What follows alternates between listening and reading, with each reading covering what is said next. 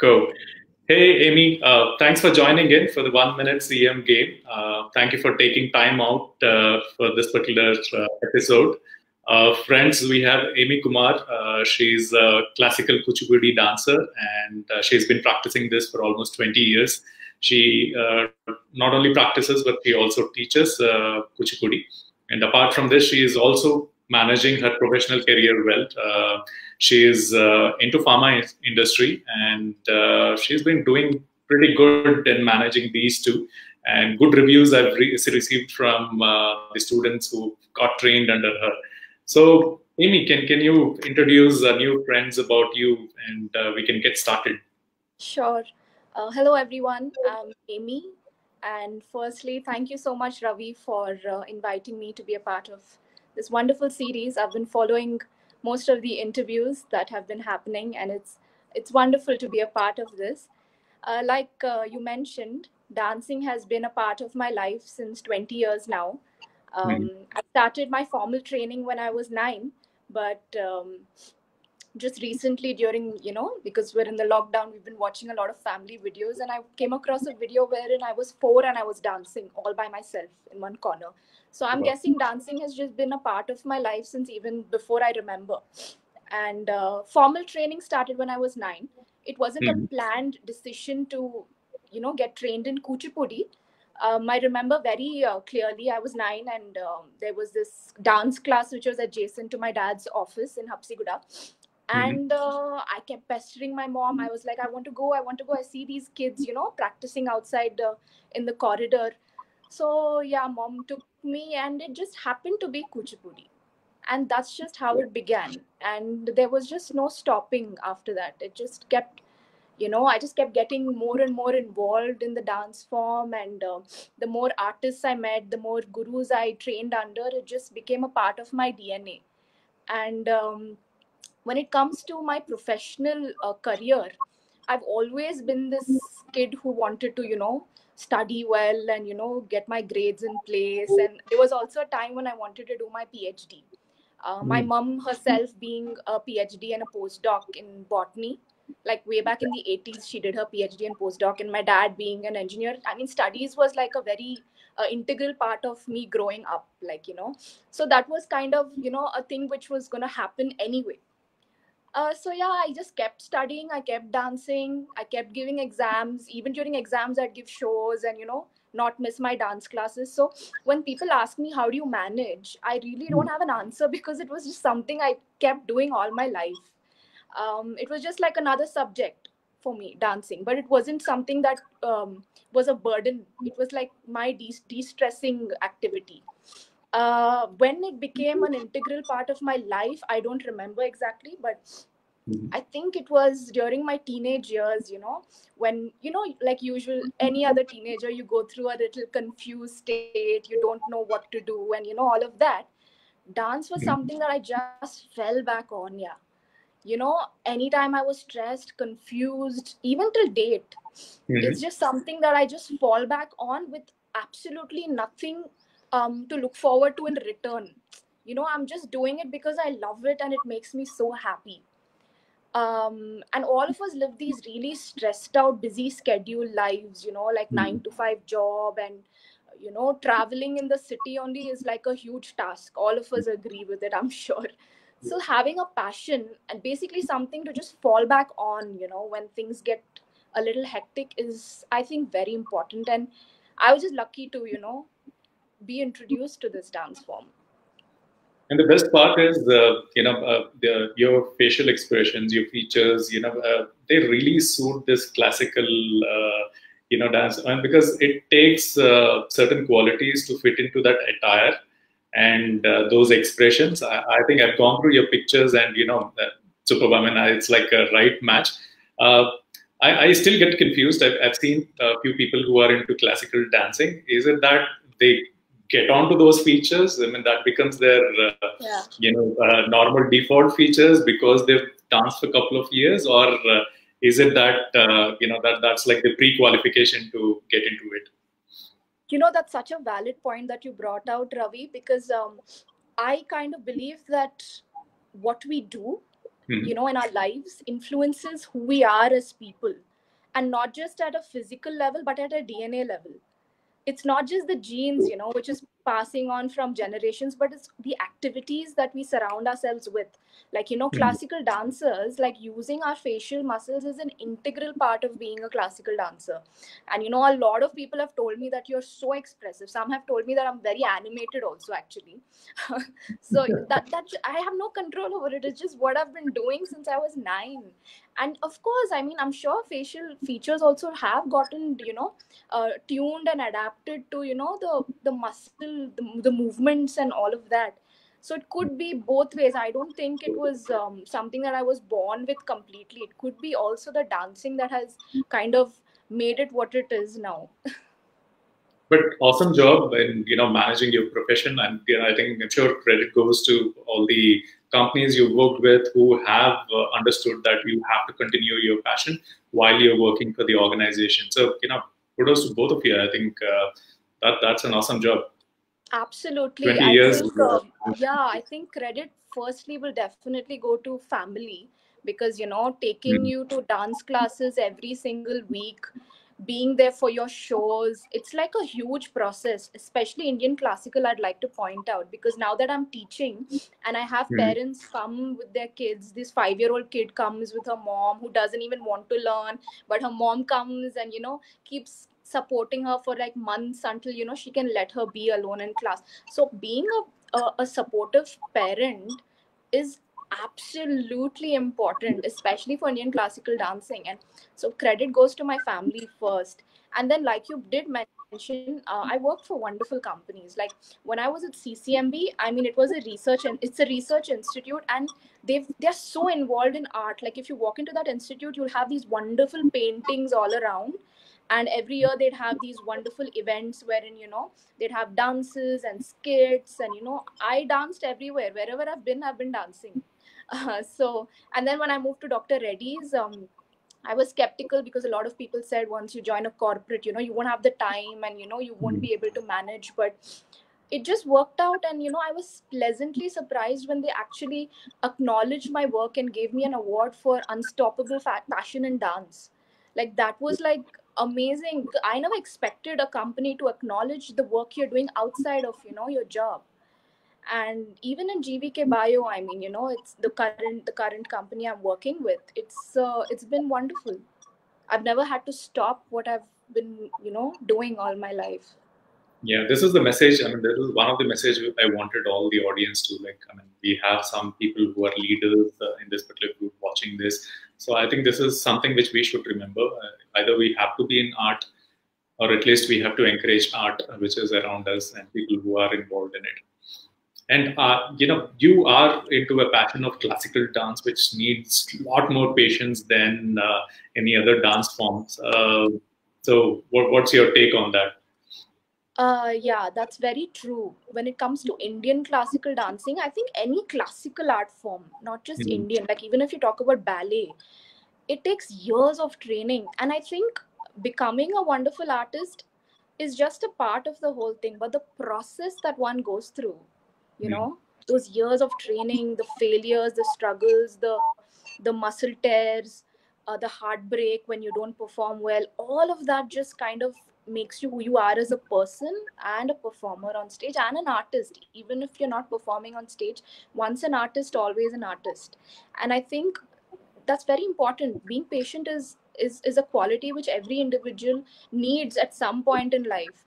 And if this art form is giving you that, because most Indian classical dancers start off at like what, 5-6 years.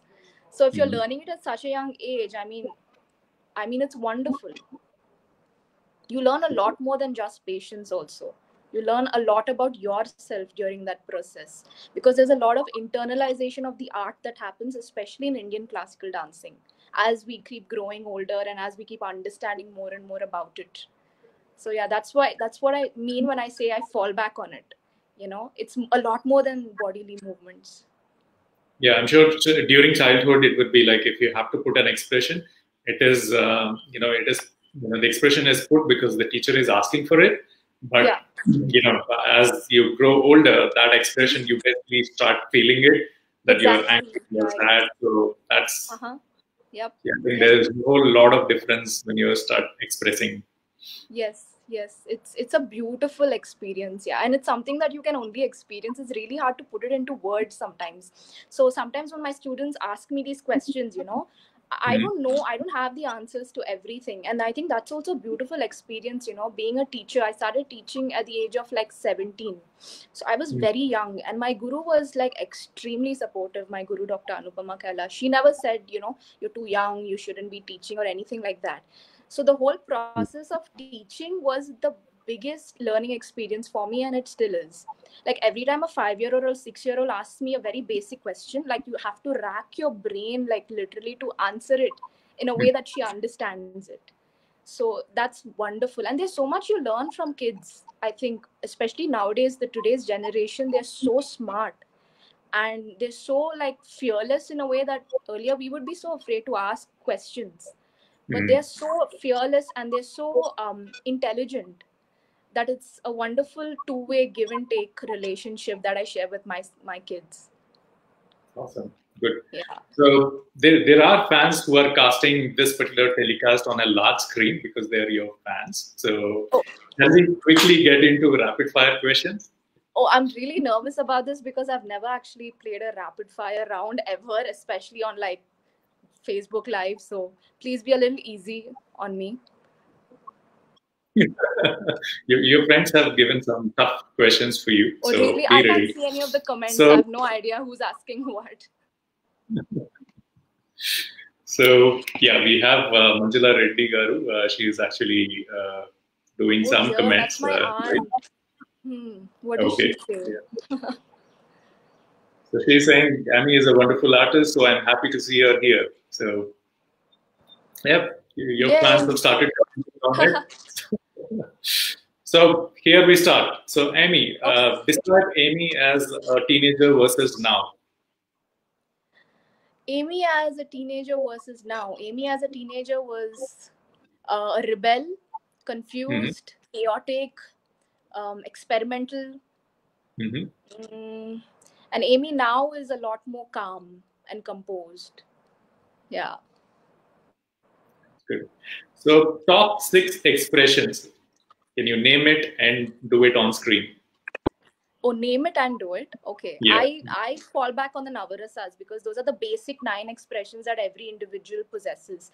My favorite would be the teenage Amy would do this a lot. Okay, so I'll do the expression. You have to guess what it is. Shall we do that? Oh, that would be difficult because I don't know all the Navarasas. So mention that. I'll tell you what it is. Give a pause and then okay. So the first one is Shringara, or to feel shy.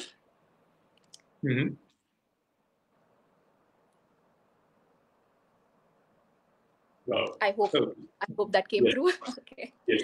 And then I'll do this. This is the expression that my mom had for the longest time during my teenage days. Raudram, anger. Yeah. Yeah. And my reaction to that would be Bhayanaka, or fear. Fear. Which my students never have towards me. And my favorite of late, and something that I'm trying to attain, is Shantam, or peace. Buddha. And that's hasyam, to laugh, to be happy. Good one. So next question, what is the weirdest thing you've done along with your friends? Oh, weirdest thing. Oh my God. I'll have to be very careful when I answer this. But bunking colleges and classes. That's like common. What is that? That's really weird. What is that? That's the thing. I never had the time. No, Ravi, that's the thing. I was either in college, or I was in dance class, or I was on the stage giving shows, or I was teaching. So where was the time for me to do anything like weird? So whatever little time I had, I would try and do, some bunking and going out with friends and, stuff like that. Nothing compared to what my students do these days. Absolutely not. And what are the weirdest things they do? I don't think I should snitch on them. They'll stop telling me things then. See, this is what happens when your aunt like Manjula Reddy Garu joins in early, starting itself. Then it becomes you will not be able to No, tell no. them. I must tell you, I have the coolest family ever. My aunts were these. I have these wonderful aunts. I think Manjula Reddy aunt, who's watching me now, she knows everything about my life. Like I would go and tell her things. Me, all of my cousins, we go and tell her things, and they'd give us like advice also on how to like chill. So it's not because of her, but I've never done only too much. Good. So coming on to the next question. So what are the best compliments you've received till date for your performance? For my performance, recently, I had an online a live performance on Instagram. A wonderful Bharatanatyam dancer from the city, Pramod, had organized a 3-day dance festival. So I had performed 2 Abhinaya-based pieces, and I got a wonderful compliment from my guru. And the compliments I received from my family and my teachers are always the most important. So just a great job, and I liked what you did. That's like amazing. Okay, so this is a tricky one. Which pop singer would be an awesome fit for Kuchipudi dance? So the names are Katy Perry, Taylor Swift, Dua Lipa, Anne Marie. Who's the last one? Anne Marie. Okay, I don't even know who she is. I feel really sad now. But I know the first 3, and I love Katy Perry. And I think she looks stunning. I don't know about how she would, perform like dance, but I think just the makeup and the attire of Indian classical dancing would go beautifully on Katy Perry, I think. She has beautiful features. Yeah. Do you know the tattoo she has on her? No, what is it? Okay, she's got a tattoo on her biceps, which basically says Anuchutta Pravaha something, which in Sanskrit means go by the flow. Oh, so, wonderful. Yeah, she's got a tattoo on with Sanskrit, and she is very inclined towards Indian tradition. Oh, wonderful. So she should definitely explore, I think. Best summer vacation? We'd go on a lot of family. I live in a joint family, so we'd all drive down to wherever we were going. Goa, I remember. With all the cousins, like 20 of us in 5 cars driving down from Hyderabad to Goa. Best vacation. Okay. Now, talking about outdoors, you would have done a lot of performances on the stage, indoor stages. What was the best location where you performed in terms of scenic view? Like beside a beach or on the mountains? What was that? It need not be performance with audience. If you've performed even all alone, that's fine. What was the best location? Ravi, what happens to me when I perform on stage, the surroundings, they just transcend into energies for me more than visual. I don't see things around me. I feel things around me. So it really doesn't matter to me as such if it's a very scenic beauty sort of a place. But the last performance that actually moved me as an artist was at the Jagannath temple in Jubilee Hills. I had a performance out there, and the energies were really, really powerful out there. So that was something that I remembered for a few days, even after the show. That's nice. Yeah. So, best child student you've come across as a teacher? Oh, I can't pick one. That'll be very unfair. And I'm sure most of them are watching also, or they'll watch this again later. Then they'll be very upset. I can't pick one. Okay, that's good. That's a good call. What would you? Would you like to order at home, or do you generally go by request? So at home or with friends. Amy is like, go to order karegi, yeah, or you're more you mean like food? Yeah. Oh, okay. Now I don't even remember the last time I ordered in or went out, but I like going out, but it depends. I'm very moody. I'm a very moody person, so it all depends on my mood. I enjoy going out and I enjoy ordering in as well. So maybe if it's a weekday, I'll order in. If it's a weekend, I'll go out. Okay. Now, what the question was more meant about, do you boss around, or are you a person who generally goes by request? Oh, I'm sorry. I thought about food. Or is it like, yeah, tum ye kar sakti ho. I can be quite bossy. I think there's a teacher in me. Okay. Yeah, and all my cousins, also my younger ones, will agree, I'm sure. I am bossy. Good. So, what's the nickname your friends call you, apart from My Amy? friends, it's such a short name already. They can't really cut it shorter, no, than that. My aunt sometimes calls me Ames. Ames. Yeah. Okay. Most boring thing ever. Most boring thing ever. Mhm. I don't know, yeah. Maybe some of the lectures that I attended in college. Because I had really bad teachers. Some of them were very bad. And because of them, I think I even started hating a few subjects. Mhm. And which are? Physics. Six. Okay. First thought that comes into your mind when somebody says village or hometown. Green. Pollution free. Okay. Are you a Dada's girl or Mama's girl? Depends on the mood and what I want. I'm a Okay. single child, so I've been Hmm. pampered to the core. Okay. So if you have to play a prank today, which friend would you pick and try to play a prank?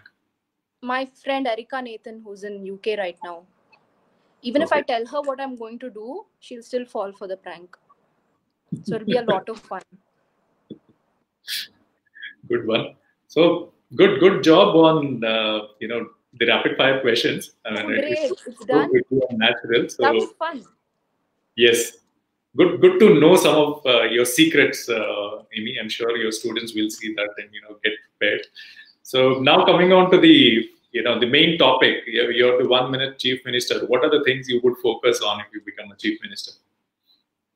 So I was thinking really hard about this question, Ravi. And then the more I thought about it, I could only relate to what I know and what I've experienced as a person. Hmm. I feel the first thing that I would do is make sure people are doing their job, Hmm. and make sure you appoint people who are educated and experienced enough in the field that they're being appointed for. And education, education, education. I think everything boils down to education. I know our education system isn't the best in the world, but the Hmm. first step would be to make sure that people are implementing what they've been told to do. And people are getting educated to start with. Just make sure everyone's getting educated. And then later on, kind of, you can work around with the system and make it a little more application based. That would be the second thing. And the third thing would be to pay teachers. Yeah, Yeah. teaching is the most important profession. You say education, if you don't have good teachers, what's the point of the whole thing of going to school and getting a degree? You need to have teachers who inspire, teachers who motivate you, teachers who make you understand what is actually being taught, not just learning it for marks or grades. And if you're not going to pay the teachers enough, who would want to become a teacher? Good. Nowadays the respect is only not there that much for teachers, and then Hmm. you're not going to pay them enough salary also. Who would want to become a teacher? So I think education system, pay the teachers more, make sure the teachers are qualified and educated enough themselves first to start with. Hmm. And another thing I'd like to bring in is a little more focus on art, because we ourselves have experienced it. I think all of us globally in this lockdown, we all turned to artists in our low Yeah. times, movies or music or theater or dance or whatever it is. So I think a little more importance should be given to Hmm. arts. It is being given.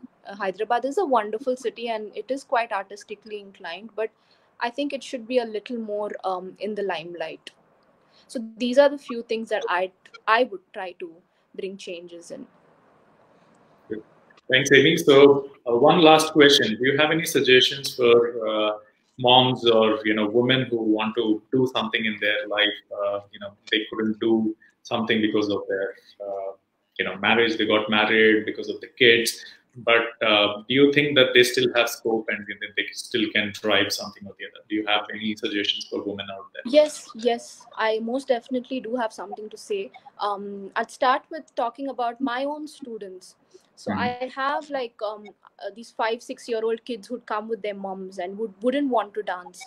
So the first suggestion I'd give the mother is, you join the class. You know, you may not be interested in dancing, but it's good physical activity, it's exercise. So just join in, and then eventually, you can leave, and then the kid will continue. You won't believe it, the mother stayed. And it's been months, and it's been even years that few of them are still learning from me. They've even performed on stage.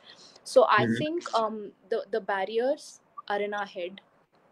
Okay, and I think marriage and children will be there. It's a part of life. If you've chosen that road to go down, get married and have kids, it's going to be there. But taking time out for yourself and making sure you know what you're doing and you're happy with what you're doing, I think that's important. And age is definitely not, it shouldn't be an obstacle for anybody who wants to try out any art, anything related to art.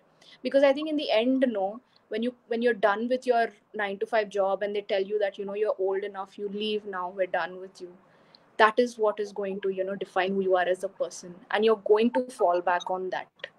So this is an advice I would give people, women especially, who are my age or younger than or older than me. Please take time out for yourselves. Please do things that make you happy, because only when you're happy will you be able to make other people happy around you. And dance, paint, sing, do whatever you want to do, irrespective of how old you are. You may not become like the best dancer in the world, or top notch singer, but that's okay.